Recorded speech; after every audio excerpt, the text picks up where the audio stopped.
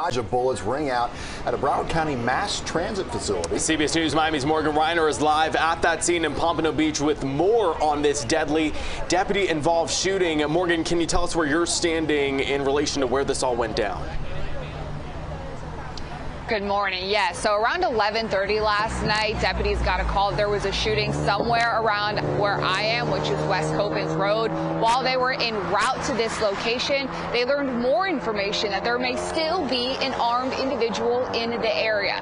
Now, when deputies arrived here, we now know it's a Broward Mass County Transit facility, which is right behind me. They did locate an armed individual. Now, in this video you are about to see taken by employees within the facility, you can actually hear when deputies arrive. When they arrive, that 59-year-old male does fire upon the deputies, and 3 deputies do fire back. Now, I want to warn you in this video that you can clearly hear the gunfire. Inside, we can hear it. Inside. So is that? That's not.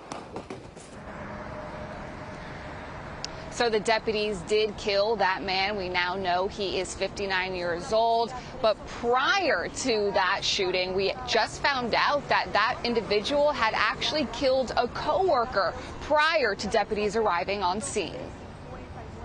Now, after the shooting, they learned that this armed individual had gotten into some type of, I don't know if it was an argument or a dispute, but he actually shot and killed one of his co-workers prior to the deputies making contact with him.